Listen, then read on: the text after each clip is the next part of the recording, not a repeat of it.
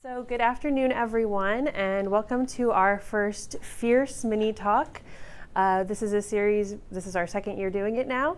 And the idea is we want to introduce people to some of the fierce women of history as part of our Women's History Month events. So this year's theme, we're doing Women Rebels and Adventurers. So today's talk is going to be about Junko Tabei.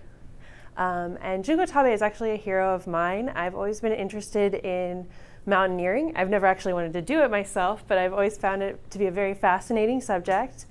And Junko Tabei is really interesting because she was actually the first woman to summit Everest and the first woman to complete the 7 summits of mountaineering, which we'll talk about today. So she was born in 1939 in Miharu in Fukushima in Japan, and if that name sounds familiar, that is where they did have the deadly tsunami in 2011. And Fukushima has always been a rural area of Japan. It's not near any major cities. It's very naturalistic, and that's where she was introduced to climbing. As a child, she was always very small and sort of fragile. Her family had a lot of history of pneumonia and other illnesses. So a lot of people were very surprised when she turned out to love climbing and hiking. But one of her teachers in elementary school said he would take the students on a climbing trip to a nearby peak in northern Japan called Nasudake. And the whole idea was they carried everything with them, they camped out overnight, climbed to the top. And I have a quote from her. She said, "I was treated to a view from the top that was unlike anything I had ever seen. I was much higher up in the mountains that surrounded than those that surrounded my home. It triggered an awareness that there are many things in the world for me to discover." So it really was a very pivotal moment in her life. No matter what other interests she pursued, she always had this deep respect for nature and being outdoors. In her family, her father was very interested in pursuing his children's education. A lot of students in her town completed middle school and then went on to work or start families, but she actually completed high school and went on to university. She attended Showa Women's University in Tokyo, and she found that when she went to Tokyo, that being in such a big city was actually a big shock for her. She had a number of times where she was very depressed and found it hard to live in the city, and her father actually encouraged her to take a break from school and spend time outside, going hiking, sort of gaining her strength back up. And she found that that gave her relief. So even when she started school again, even though she had that depression, she was able to spend time outdoors. She found a book about the mountains near Tokyo and spent her weekends climbing. And that's when she actually joined her first mountaineering club. So she joined a student group, but she also climbed alone because many of the mountains in that area were not very dangerous and you could basically hike them.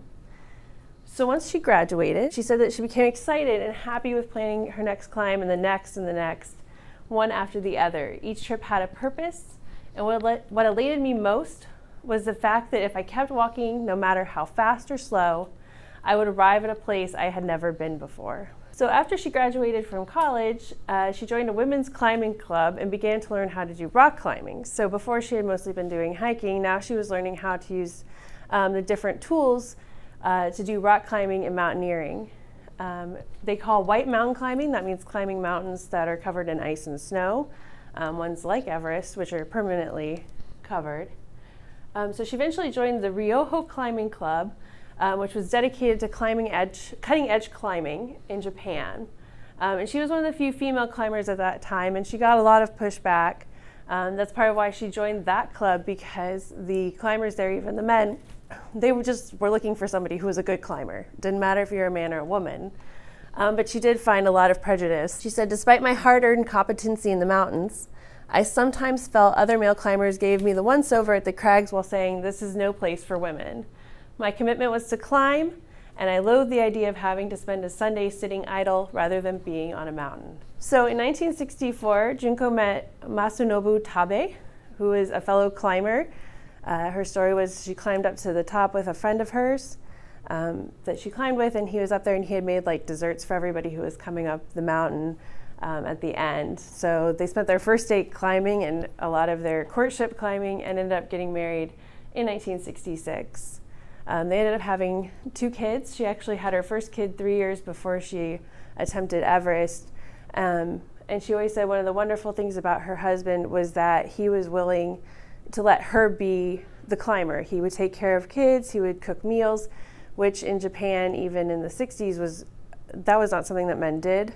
That was something women did, but he was willing to put her needs and her climbing expertise before those sort of stereotypes. That's her as a young woman climbing in Japan.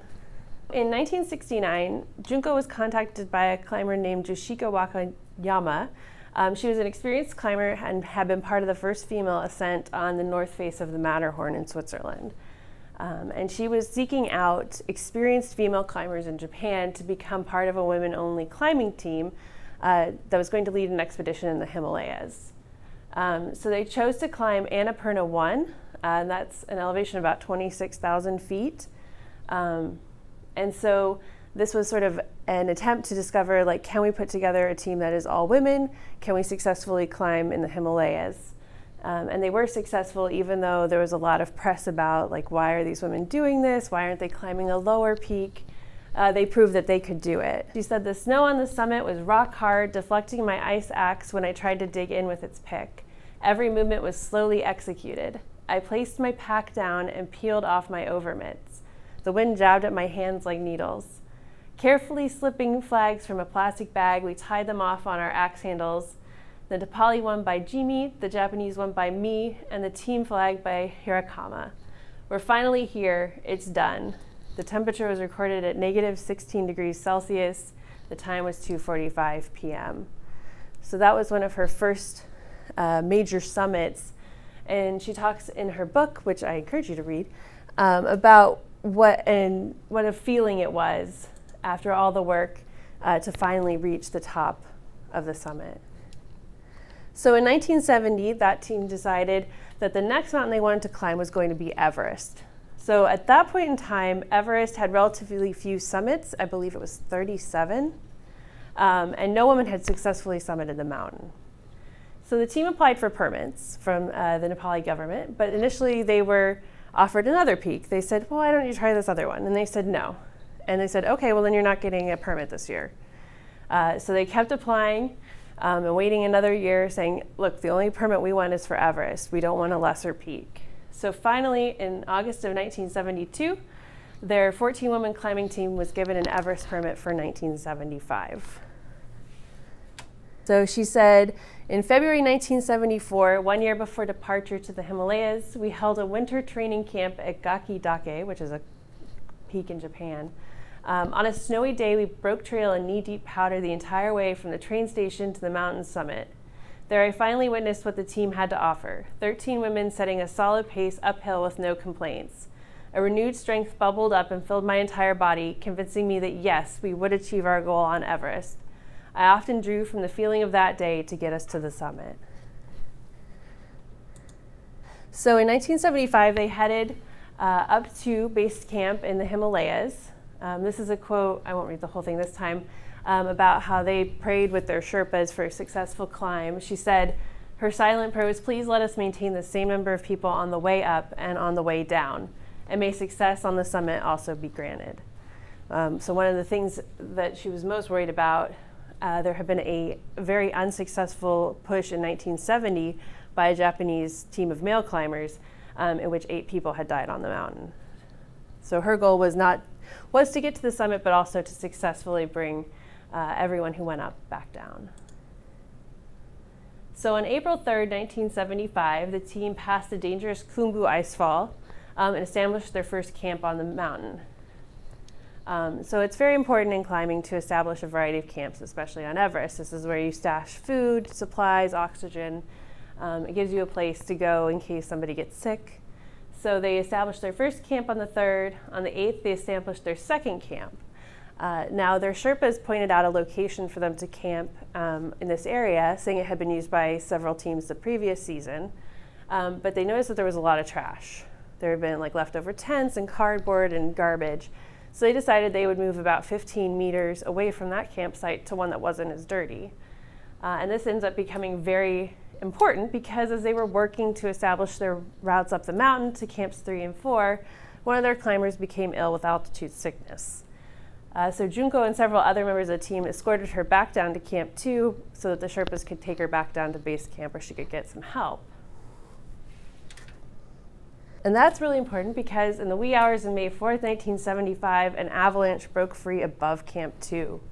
Several members of the team were injured, including Junko, but nobody died because the main impact of the avalanche landed upon the previous year's campsite. So if they hadn't chosen to change locations for the campsite, they probably would have perished. So they were forced to wait a week to heal for everyone to get back in enough strength to make an attempt on the summit. And this is very dangerous on Everest because there's a very limited climbing window. That's caused by monsoons. If you've ever heard of the monsoons in India, they start up in the Himalayas. So that's when a lot of snow, ice, water is going to come, and that makes it impossible to climb. So waiting a week means watching that window of time to make it to the summit get smaller and smaller. So here's a quote from her. She said, "First silence, then a whole body vibration, a deafening noise, and wham, impact, avalanche. Before I knew it, I was tumbling fast. Then stillness and an unrelenting pressure that pinned me down so I could hardly breathe. I felt suffocated. I desperately sought escape as I reached for my knife. 'Everybody okay?' I yelled at the top of my voice, startled by its loudness. There was no response." Luckily, everyone was all right. So because of the limited climbing window and the injuries and illnesses that had gone through in the team, on May 10th, the team announced that there would be finalists chosen for the climb. So out of their 14-person team, they had to select, in this case, 3 climbers to make the final push to the summit. And Junko was selected as one of those climbers. On May 12th, they had some more altitude illness among the team's Sherpas. That led to the decision that only 1 climber from their team could make their way to the summit. That was the only attempt that they were going to be able to make successfully with their supplies and their crew. So the team made a decision, and it was Junko Tabei. And she was always very self-effacing, and she said, no, it should be someone else. And they said, you're the one who has been strong, you're the one who has kept us going during this expedition, it should be you. So on May 16th, 1975, she awoke at dawn to cover the final distance to the summit. It took her 6.5 hours by climbing up past a knife-edge ridge with thousands of feet of fall on either side. But at 12:30 p.m. that day, Junko and her Sherpa, Aung Tsering, reached the summit of Mount Everest. Here's a picture of her at the summit. She was the 38th person to summit Everest, and it was 22 years after Sir Edmund Hillary made the first ascent. So after Everest, she continued climbing, and one of the things that she worked towards was the 7 summits. So the 7 summits are known as the highest mountains on each continent, including Antarctica. She completed them in 1992. She was the first woman to do so and the 19th person overall.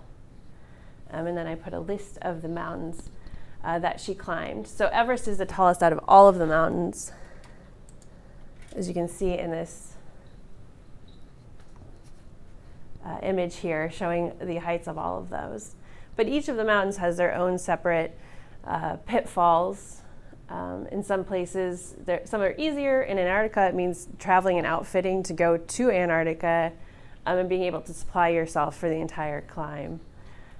So one of the things that Junko noticed during her climb on Everest was that they were leaving everything behind. So they used supplemental oxygen to climb, and what that meant is when you used up a tank, they would just dump it along the side of the path they were climbing. They would also leave their trash behind, they would leave tents behind. And as she climbed down, she realized how much they really had left.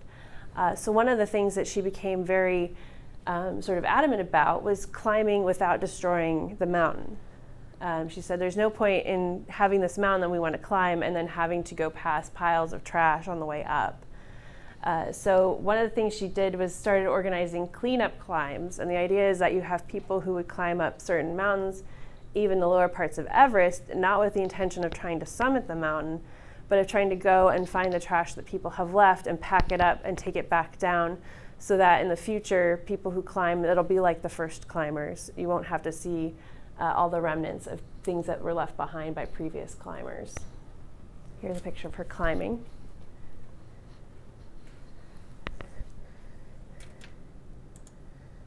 So Junko Tabei passed away in 2016 at the age of 77. She died of stomach cancer, but she continued to climb even into her 70s. And her final climb was the summer before she died. It was Mount Fuji in Japan, and it was part of an annual event that she created to introduce young people to mountaineering, to have the same effect on younger people that her teacher did on her, by leading them into discovering what mountaineering is about, and having this expedition. And there's a picture of her.